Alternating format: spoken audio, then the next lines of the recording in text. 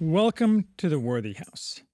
I am Charles Haywood, the maximum leader of the Worthy House, and I'm here to give you back your future. At the Worthy House, we offer reality-focused writings on a variety of topics, often on history, politics, and, in general, on human flourishing in the coming post-liberal West. Written versions of all Worthy House writings are available at our main site, theworthyhouse.com. Today we are discussing the year's best science fiction, 33rd Annual Collection, edited by Gardner Dozois.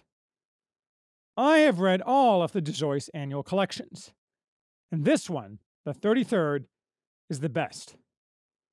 I applaud Dozois' bold ability to collect stories that, whatever their merits as literature or entertainment, truly show a path forward.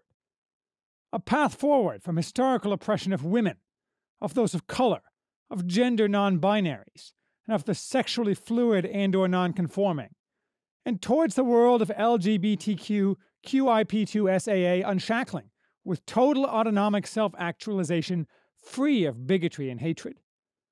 So rather than boring the reader of this review with plot summaries, since plot, after all, doesn't matter when pursuing social justice, I'll instead note the individual areas where Dozois' story choices succeed so well. It does surprise me Dozois took this path. In today's world, to challenge the dominant structures of patriarchy and heteronormativity, especially in the corporate publishing world, is to court not just rejection, but utter ruin. What a risk Dozois took with Zer's career and Zer's social acceptance by taking the bold stances Z did. I'm not sure why Z took this chance. Perhaps Z has recognized the inevitable Sokolian dialectic of hetero, homo, and resultant metonymy, but we're all the richer for it. Anyway, on to a few of the individual areas of this collection's stunning success. Deconstructing gender conformity. Dozois says that in the future, everyone will be anything but cisgender. We all know that so-called human biology is just a stupid construct. These stories make sure the reader knows, the authors know, that we know how important it is to know that. Fighting heteronormativity. While this is the area in which perhaps the most progress has been made in today's world, Dozois hammers the point home by making sure that we can all envision a future where nearly everybody is non-heteronormative.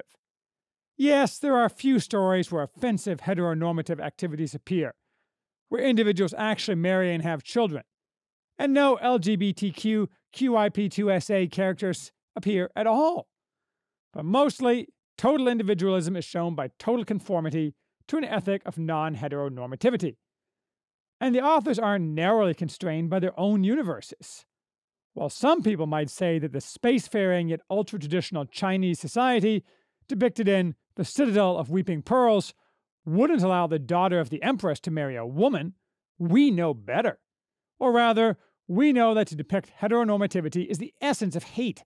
So we see that, viewed through the lens of social awareness, there can be no actual contradiction between such a story structure and the elements contained in it. Power to women.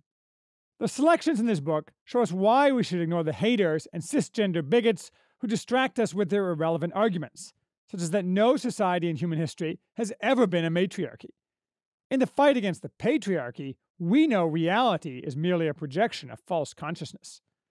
Recognizing this, many of these stories show a world where all leaders are women, and most societies depicted are matriarchal, formally or informally. For example, in one story, all men of course take the name of the woman who is dominant over them.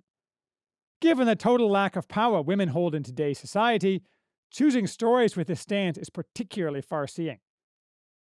Calling out bigots and haters.